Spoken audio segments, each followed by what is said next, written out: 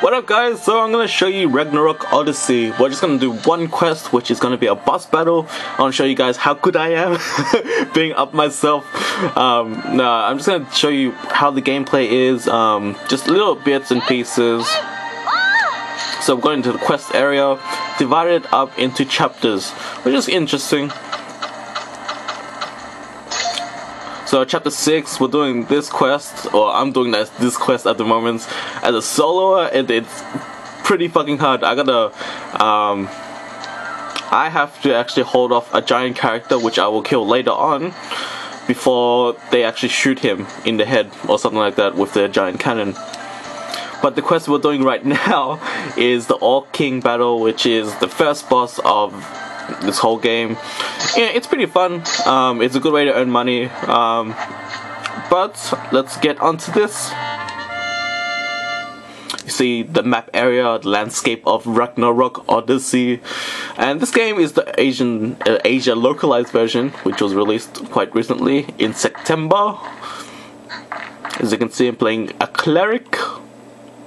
And we're going to do a quick run through of the configuration. We've got the left analog stick to move around. You can use the D-pad to change the camera angle. You can also do that with the right analog stick. You press L to target. R is pretty much nothing until you combine it with triangle, which is a block. X is for jumping. Square, step, dodging. Quite useful if you can't block like the other characters. The sword character and cleric are the only classes that can actually block. Circle is a two-function thing. If you just tap it,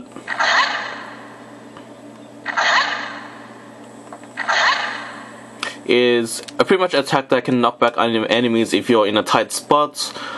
If you hold it down, it gives you the unique character ability, which of course my cleric can heal others if they step into this blue field. You've got the 3 buttons that you can touch with the touch screen. It depends on which potions you actually equip. At the moment I've just got some health and some red potions that can fill up my special super mode thing that increases my attack. At the top, the green is for HP and yellow is for the AP meter, which is your stamina. Okay, so we press L, and you can target your character. And we're gonna kick his ass for now. As you can see that each time you attack, it shows the amount of attack that you can do for each strike. And each time you attack a certain area of a boss, a piece of armor does break off, and you can do more damage.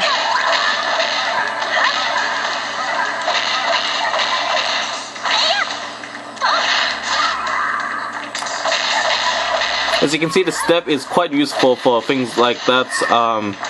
If you can't shield yourself in time, you can actually just dodge.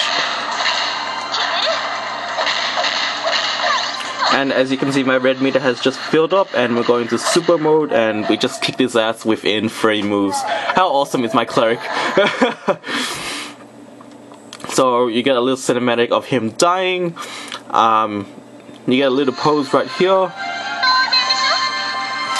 All the speeches and voices are in Japanese. The dialogue is all in English, which is awesome. It's pretty much why a lot of people did pre-order this instead of just waiting for it to get localized.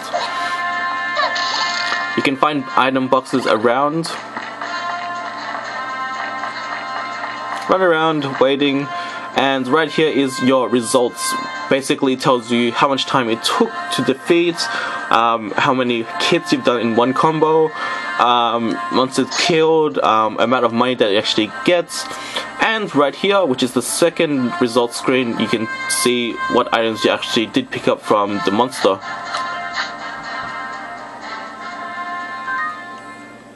So yes, we're gonna save right here. Yep. The graphics are amazing for this. It's probably one of the best looking games since I'd say Gravity Rush. Gravity Rush is probably my second favorite game at the moment.